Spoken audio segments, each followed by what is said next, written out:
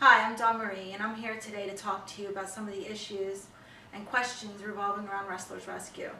The first question is it a 501c3? The answer is no. Wrestlers Rescue is a for-profit. We have a for-profit entity and we have a non-profit entity. The non-profit entity is Pro Wrestling Relief. So we have both entities and we get both benefits. We have a for-profit called Wrestlers Rescue. We have a non-profit called Pro Wrestling Relief. Any fundraising that's done, checks are made out to Pro Wrestling Relief and checks are written out of Pro Wrestling Relief.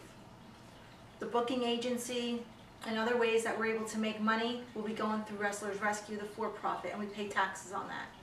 We don't get the tax benefits we get off of for Pro Wrestling Relief.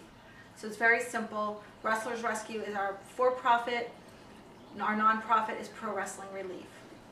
Okay? With that being said, I would like to start from the beginning of Wrestlers Rescue and just go through a lot of questions that have been out there. The first one being Dr. Death Steve Williams campaign.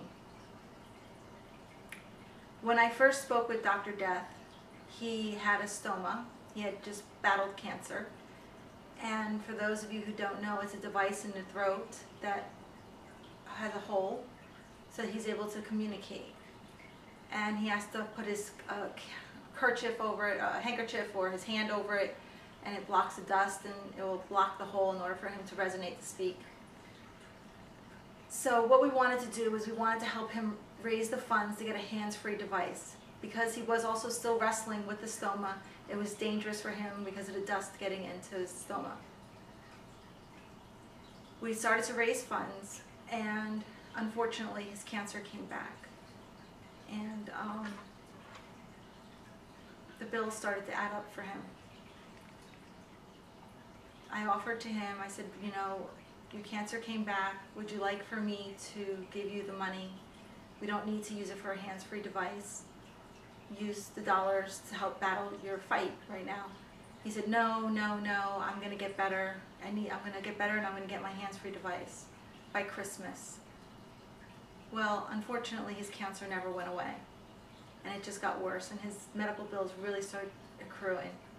And he came to me and he said, you know, I think, darling, we're going to have to use that money for some medical expenses. So I wrote him a check, and I sent it out to him, and he cashed it. And so he did receive money while he was still alive, and it did go towards his medical expenses. And if you go on wrestlersrescue.org and you press the financial button up on the top, you'll see every single dollar that came in for that campaign and every single dollar that went out. You'll see a copy of the check with the signed signature on the back showing that he did receive money prior to him passing away, and he did use that for medical expenses. After Dr. Death Steve Williams, there was a gentleman named Michael Porter. Michael Porter was someone who helped Vince put up the rings when they were in California on like non-televised events. And I think once or twice he filled in for Howard Finkel because Howard wasn't available to come in. And unfortunately, this doesn't qualify him as a professional wrestler in our industry. So he came to me looking for about $500 because he was back due on his rent. He said he had some problems with his SSI. And I expressed to him that I'm sorry, but we're not in the business of giving out money for rent, that we help with healthcare issues and healthcare needs.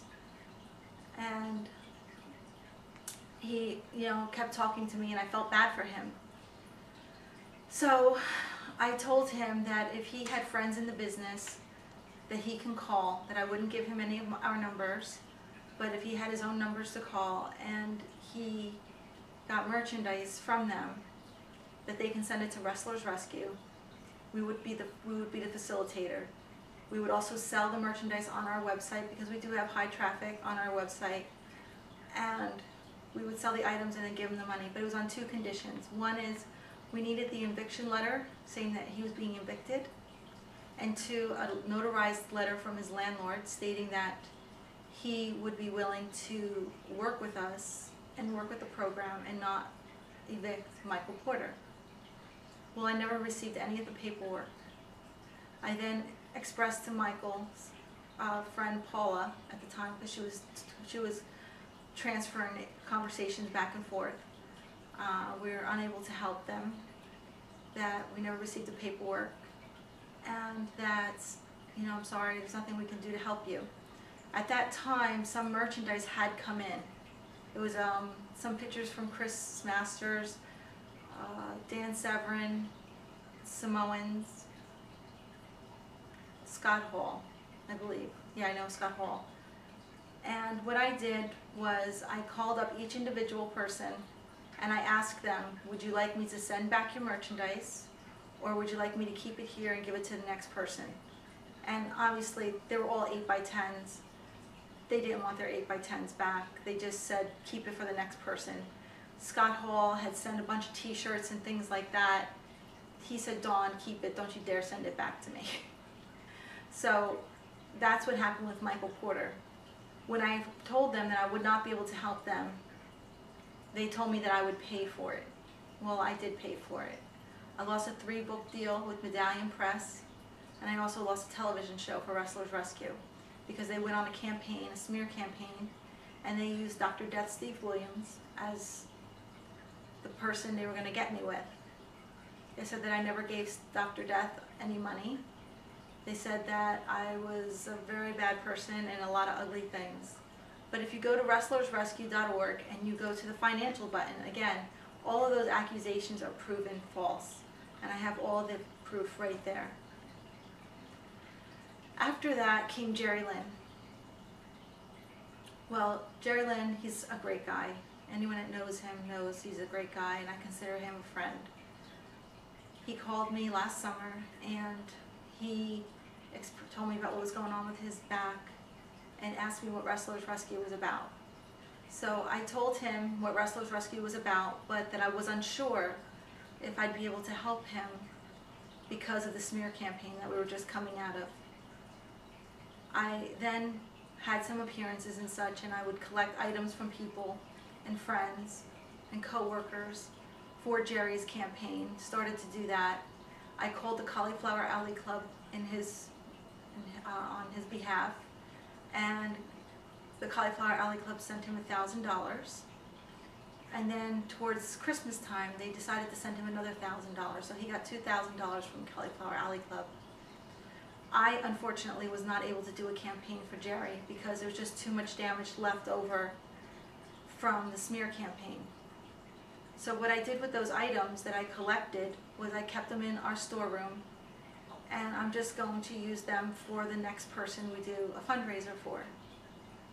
There were some 8x10s, a doll, you know, nothing of great value, just things that would add up and collect some money. Then we come to Jimmy Snuka.